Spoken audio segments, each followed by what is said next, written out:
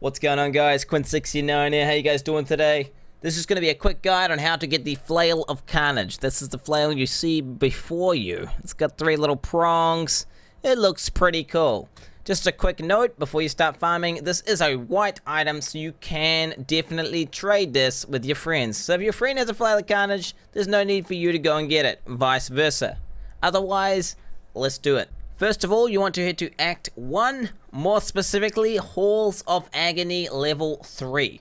Okay, once you are deep inside Halls of Agony level 3, you want to be looking for a zone called the Chamber of Suffering, aka where you go to fight the Butcher, because you guessed it, the Butcher drops your flail. Okay, he does not have a 100% chance to drop it, and it can sometimes take a few kills to get it. I suggest playing in a 4-player group, because that way if one person drops it, because it's not like guaranteed drop for all people, okay? If one person gets the flail, he can then trade it around the group. Easy as. That is literally it. Simple as. So you see I killed the Butcher, bada bing bada boom, I had the flail. Guide done, guys. Hopefully you enjoyed it. Until next time, guys, peace.